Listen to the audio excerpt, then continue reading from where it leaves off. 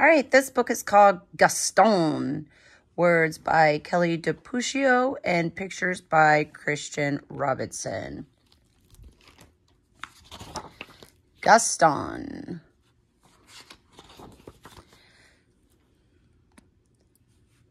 Mrs. Poodle admired her new puppies.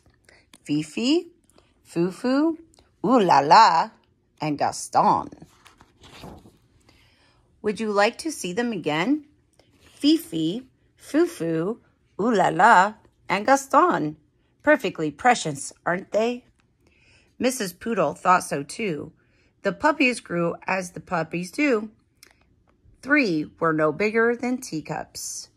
The 4th, however, continued to grow and grow until he was the size of a teapot.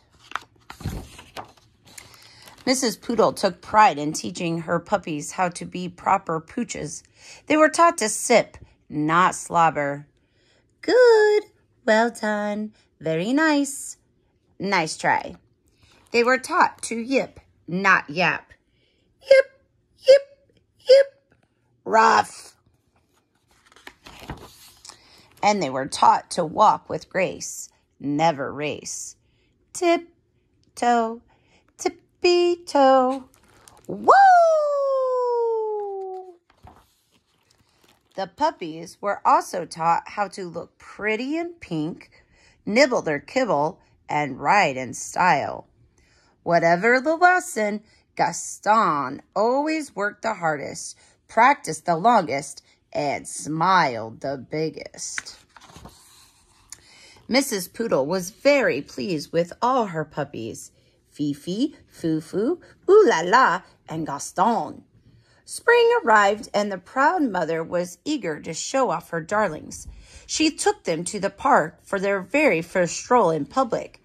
There was much to see. Daffodils, ducklings, and even more dogs. Oh dear, who do we have here? Rocky, Ricky, Bruno, and Antoinette. Would you like to see them again? Rocky, Ricky, Bruno, and Antoinette. This was more than a little awkward. The mother sized up the pups. The pups sized up one another. It seems there's been a terrible mistake, Mrs. Bulldog said, breaking the silence. Oui, Mrs. Poodle agreed sadly. Whatever shall we do? Mrs. Bulldog could not come up with an answer. I guess we'll let them decide, she replied at last.